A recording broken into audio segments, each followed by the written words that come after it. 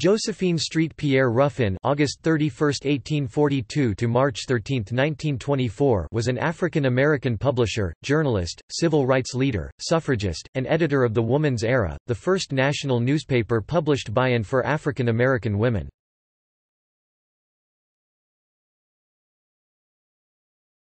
Topic: Biography.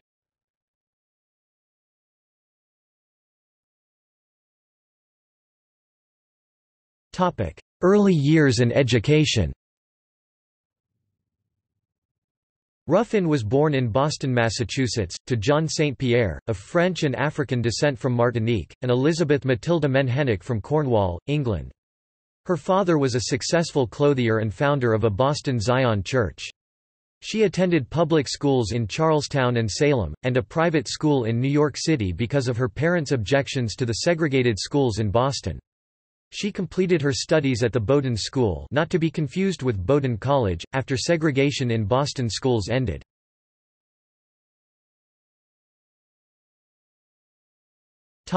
Activism. Ruffin supported women's suffrage and, in 1869, joined with Julia Ward Howe and Lucy Stone to form the American Woman Suffrage Association in Boston. A group of these women, Howe and Stone, also founded the New England Women's Club in 1868. Josephine Ruffin was its first biracial member when she joined in the mid-1890s. Ruffin also wrote for the black weekly paper, The Current, and became a member of the New England Woman's Press Association. When her husband George died at the age of 52 in 1886, Ruffin used her financial security and organizational abilities to start the Woman's Era, the country's first newspaper published by and for African American women. She served as the editor and publisher from 1890 to 1897. While promoting interracial activities, the Woman's Era called on black women to demand increased rights for their race. In 1894, Ruffin organized the Woman's Era Club, an advocacy group for black women, with the help of her daughter Florida Ridley and Maria Baldwin, a Boston school principal. In 1895, Ruffin organized the National Federation of Afro-American Women.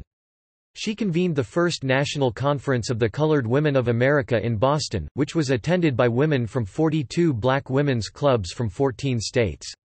The following year, the organization merged with the Colored Women's League to form the National Association of Colored Women's Clubs (NACWC). Mary Church Terrell was elected president and Ruffin served as one of the organization's vice presidents. Just as the NACWC was forming, Ruffin was integrating the New England Woman's Club. When the General Federation of Women's Clubs met in Milwaukee in 1900, she planned to attend as a representative of three organizations, the Woman's Era Club, the New England Woman's Club and the New England Woman's Press Club. Southern women were in positions of power in the General Federation and, when the Executive Committee discovered that all of the New Era's club members were black, they would not accept Ruffin's credentials. Ruffin was told that she could be seated as a representative of the two white clubs but not the black one.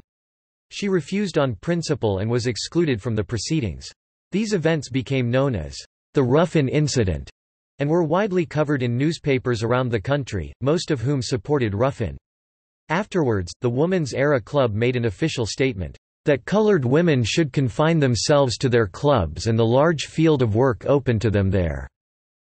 The New Era Club was disbanded in 1903, but Ruffin remained active in the struggle for equal rights and, in 1910, helped form the National Association for the Advancement of Colored People (NAACP). She was one of the charter members of NAACP. Along with other women who had belonged to the New Era Club, she co-founded the League of Women for Community Service, which still exists today.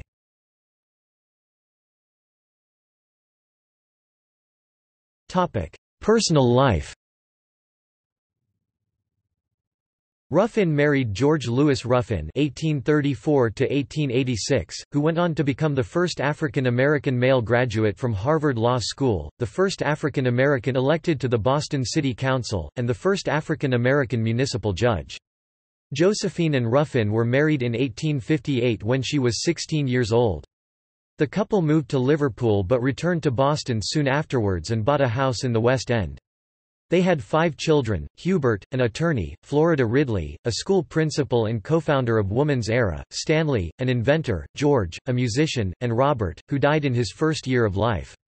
The couple became active in the struggle against slavery. During the Civil War, they helped recruit black soldiers for the Union Army, the 54th and 55th Massachusetts Regiments.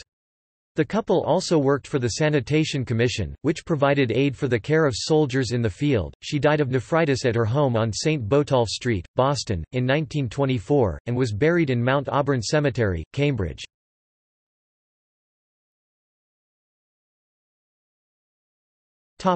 Tributes. In 1995, Ruffin was inducted into the National Women's Hall of Fame. In 1999, a series of 6 tall marble panels with a bronze bust in each was added to the Massachusetts State House. The busts are of Ruffin, Florence Luscombe, Mary Kenny O'Sullivan, Dorothea Dix, Sarah Parker Remond, and Lucy Stone.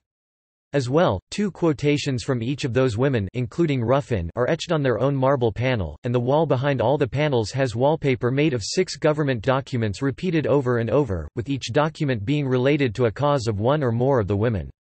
Her home on Charles Street is a site on the Boston Women's Heritage Trail.